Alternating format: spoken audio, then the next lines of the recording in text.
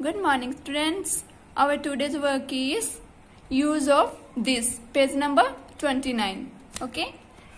We use this for the things or people near us. Okay. Means the things or the people which are close or near to us. For them we will use this. Okay.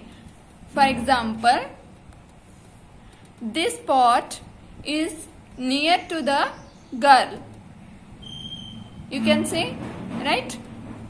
So, for there, we will use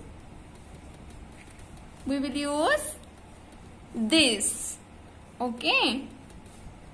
Like this is flower or this is pot.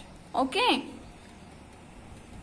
Now, your written work is writing and learn the word this. Okay, let's start. T H I S. Okay, T H I S. This. Understand?